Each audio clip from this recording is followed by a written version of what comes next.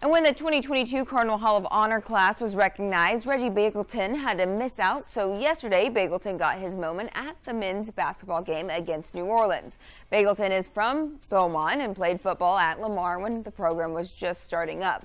The former Westbrook Bruin was ranked among Lamar's all-time leaders in points. Begelton finished his Cardinal career as the Southland Conference's second all-time leading receiver. However, he said originally he didn't even see himself going to Lamar after high school, but he embraced the path and good things followed. Honestly, I had a vision, I had a plan.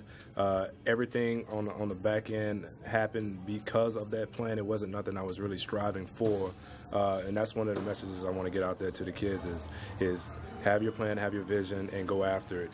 There's a lot of good things that will happen in the end.